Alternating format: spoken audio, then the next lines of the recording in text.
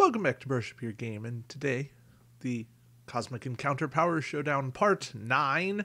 We are getting through the Nanny bracket, as we can call it. Well, Nanny was randomly the highest seed here. So first off, we've got Muckraker versus Reserve. And Reserve's kind of the power to play more cards, do more stuff, add reinforcements in. Muckraker, all about throwing people under the bus,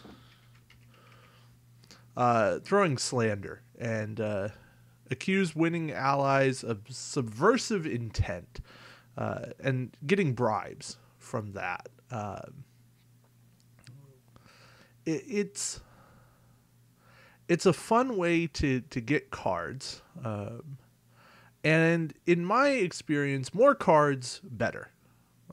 Plus, I like the flair on Muckraker a whole lot more than the flair on Reserve, and Muckraker's just a cool name. So Muckraker moving on to face Nanny. Now, Muckraker against Nanny. Nanny is this well, I consider all Essence powers to be weirder powers. But Nanny gives out Essence cards when they're not the main player. To motivate a player, you give them one of your negotiate cards. And a consequence. If they reveal a negotiate, they get the incentive on the consequence card. If they don't reveal a negotiate card, they get the punishment. And then they're in timeout. So they can't... when they're in timeout, they can't participate in the game or communicate. And, I played original Cosmic when Silencer was a power. And being silenced just isn't fun. I think Nanny has a nice twist because you get a choice. Do you want to be in this or do you not? My gut instinct tells me Nanny should not advance. But the Cosmic side of me says Nanny should definitely advance. So Nanny is moving on. Evil Twin versus Lightning. Evil Twin basically takes a player for a round and says, hey, you're going to take all punishments for me. Lightning's just a bad power. So Evil Twin moves on over Lightning. Explorer versus Anarchist. Anarchist adds chaos. Adds even more chaos to a game that's all about chaos. Explorer adds these extra planets, and you get bonus points to your attack based on how you occupy these planets. If you're there alone, you get 4. If you aren't, you get less. And so Explorer moves on. And then Explorer versus Evil Twin. While I love the concept of having somebody cover for you, I love the idea of getting even more planets into the game more. So Explorer moving on over Evil Twin.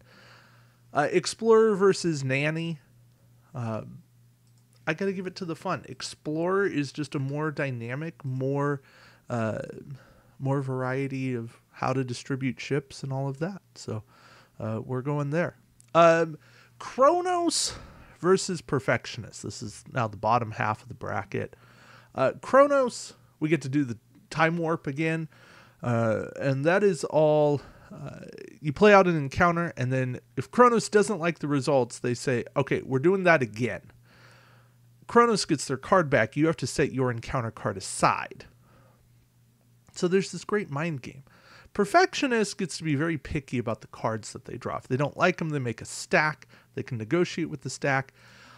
While I love being able to do things twice, I really do. I think Kronos could easily advance.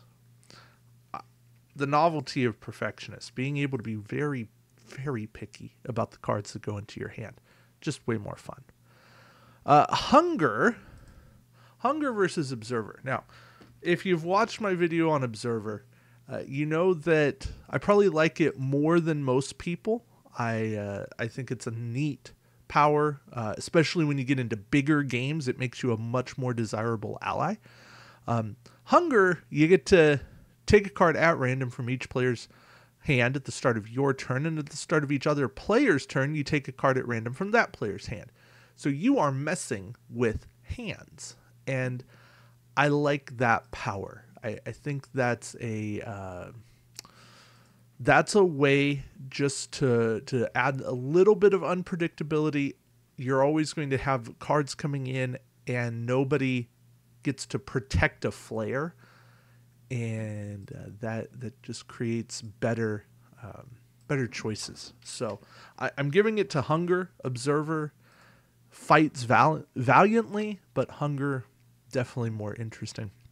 Now, Perfectionist, better than Hunger. Perfectionist gets to be very picky about their cards. Hunger, while getting more cards, not having any say in what they're getting. Leviathan versus Greenhorn. Leviathan is slinging around planets. Just to bring up Leviathan here, they have the power of world ships. They have the power to choose one of their home planets that has no opposing ships on it and send it through the gate to attack as a world ship. So you are physically picking up a planet and going whop. You had 20 for that, plus 1 for each ship you have. You get your planet back if you lose, but all your ships go to the warp. Yeah. There's just something so fun and so satisfying about bringing a planet with you. And it's a plus 20. The downside is it's only as the offense. Greenhorn on the other side. Basically, you get to do all of the things that new players do on purpose. You get to show somebody a card in your hand, ask them a question. Whenever you don't have an attack card in your hand, you get to draw a new hand. You get to rearrange your ships and put them even where you don't have a home colony. You can play a kicker after encounter cards are revealed. You play in reinforcements even though you weren't involved in the encounter. Play rifts and artifacts. As any player, any phase, play the Mobius tubes out of phase. It's Greenhorn breaks the game in the best of ways. Greenhorn is the cheater's power. There's something satisfying about it. I'm not going to say it's more satisfying than launching a planet at somebody, but Greenhorn is still a fun power. And one that I hate losing here this early. Xenophile versus Assessor.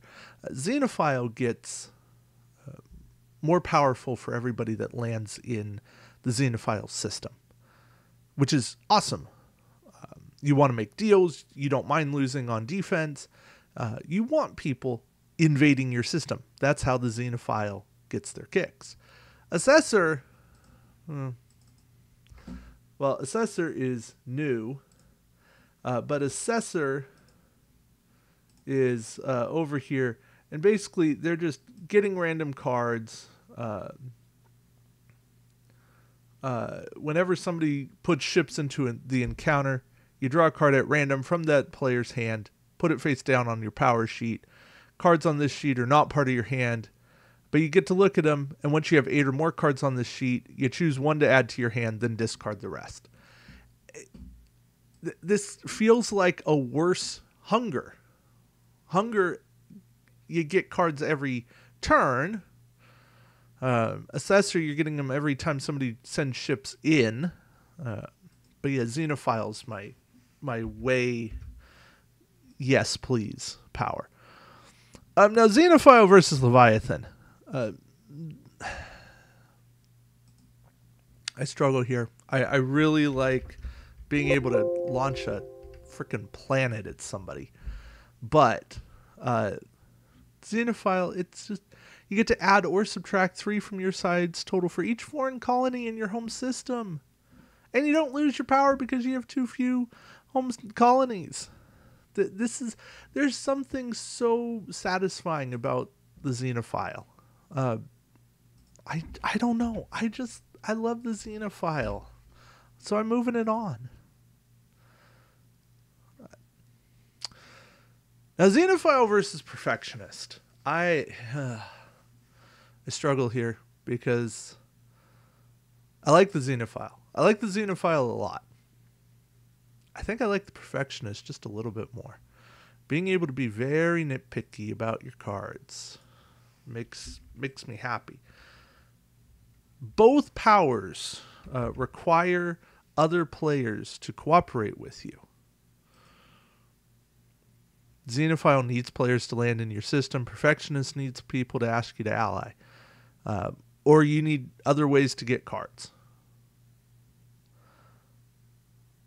But Perfectionist also has a better flair.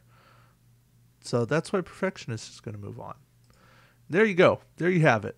One of these brackets done in 11 minutes. So hopefully you appreciate the even more expedient nature of this, and we'll keep going with these. All right. Thanks for watching. We're now at like the halfway point, at least for the first round, or the first initial bracketing of this. We're getting there, folks. Thank you all for watching. Till next time, keep brushing up your game. Take care.